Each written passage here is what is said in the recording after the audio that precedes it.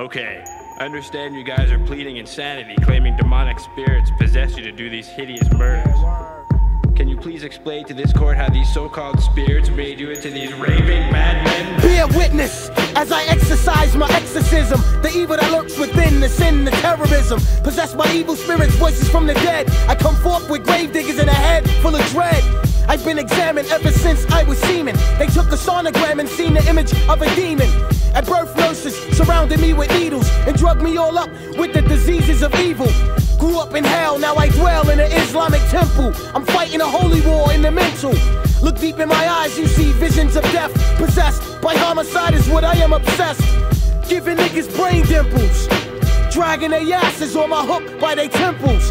The cause of death is unknown to the cops, cause when I kill him, I'm not leaving one element, two or tops. First I'll assassinate him, and then I cremate him. Then take all of his fucking ashes and evaporate him. Or creep through the graveyard and hunt down your tombstone. Dig up your skeleton and stomp all your fucking bones. You try to haunt me, nigga, I ain't trying to hear it. Buck, buck, buck, I give your ass a Holy Spirit. Stressful to try to avoid all my impure thoughts. I am losing my mind, and it's... Can you please explain to this court when these problems first began? The year 84, November, day 10. Overwhelmed by the wicked inspirations of an evil gen.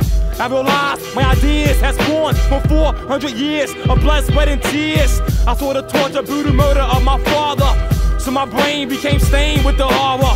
I'm having reoccurring nightmares of being soaking wet, strapped down to the electric chair. I got tackled with handcuffs and shackles and restrained in the bottom of a holy tabernacle. They gave me nothing to eat for 2 weeks and sewed my eyelids open so I couldn't sleep. About to die from thirst, that's when the minister quenched my jaws with a cold glass of vinegar. Upon my wounds they seasoned me with salt and knelt my hands and feet to the form of a cross. I cried as the blood dripped inside of my eye, refusing to die. Visions of hell tormented my fate, so I chewed my fucking arm off and made an escape. No way, goddammit. I don't believe this shit. Oh no. Oh no, me mataron mi amigo. Que la gran puta esos Gravediggaz me mataron mi amigo. ¿Qué voy a hacer, carajo? Calm down, people. Please calm down. Let us please proceed with the defendant's explanation. Into the realms of understanding, and take good heed, and you could bleed while I'm scanning. 3 stages of pure hell, 60 cages of red cells. Shh, raindrops hit the pales. Path is dull and narrow. You stalked by a shadow. I pierced your skull with a fucking arrow. So narrow, only one could enter at a time. Stuck in the center, read the signs. 1,000 doors to choose. You better hurry, don't stop. Shit is getting hot as a pot of curry. On your right side there's fire, your left deep waters. Watch your step, there's deep waters. What's that coming through the floor? Is a claw.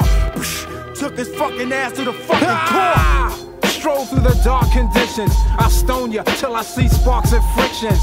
I chop you like a coal miner, then combine the drug and mix it with your blood. Some more, I give you some more and watch you crawl. Guts hit the floor, worms exit your pores. I trick you, then I'm quick to syringe deep between my thoughts and bust out your skin. You scream, portraits of inflictable pain. You can't stand, you're up to your hands in quicksand. You're sinking and sinking deep into the earth. Thoughts was possessed since the first day of birth. My mental says it's my turn to possess the matter. Stab you with a dagger up Jacob's ladder. Thoughts become shattered, confused and tragic. Fiery thoughts of gravediggaz. Guilty. Next case.